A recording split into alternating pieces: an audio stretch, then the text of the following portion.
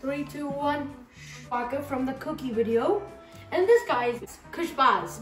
Hi, and today we're gonna be making some Gajar ki Kheer. Gajar, good, or Nariyal ki Kheer, which means carrots. Jaggery, which is raw sugar, molasses, and coconut kheer or pudding. This dish can become vegan.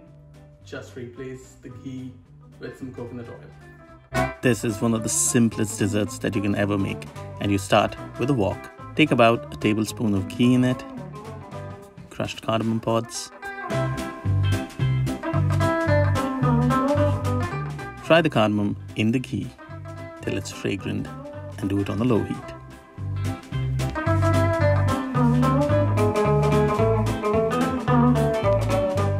Once you get that beautiful cardamom aroma, add in 400 grams of grated carrots and fry them on a medium heat until carrots are soft.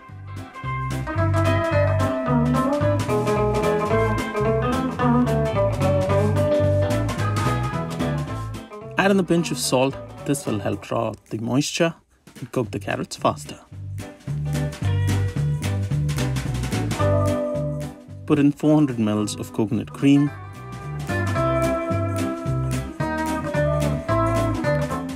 Mix it all in on a medium heat.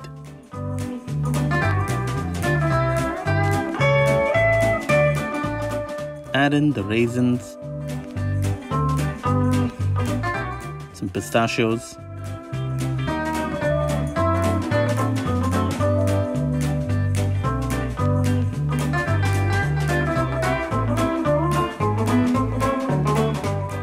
simmer it for about 5 to 7 minutes.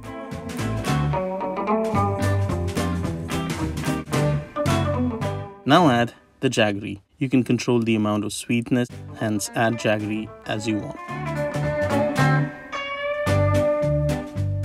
If the pudding gets too thick, add a little bit of water and thin it out a little. Now cut the heat and allow the pudding to cool. When still warm, add a rose water.